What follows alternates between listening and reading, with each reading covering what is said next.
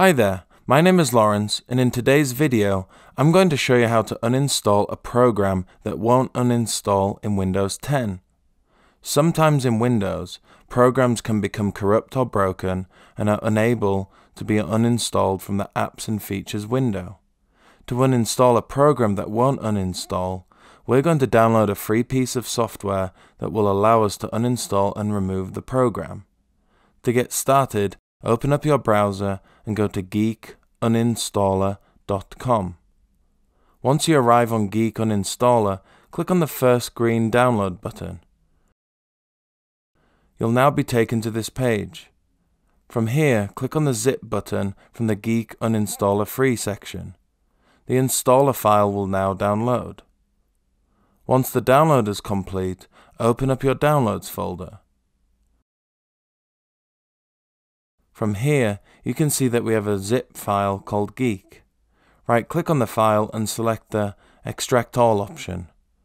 An Extract dialog window will now display. Click on the Extract button.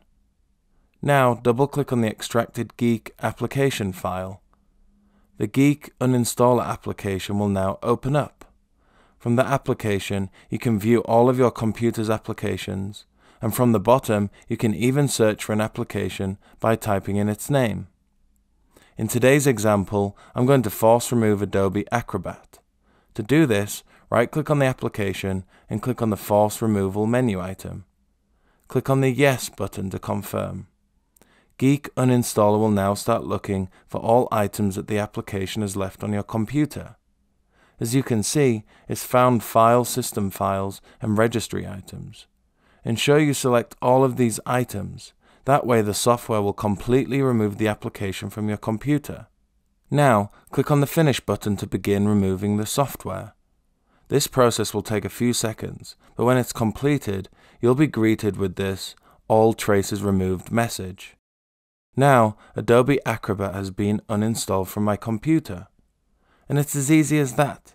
Uninstalling a program that won't uninstall in Windows 10 is a fairly simple task to perform. If you like this video, please give it a thumbs up. And if you'd like to see more videos like this, then please subscribe.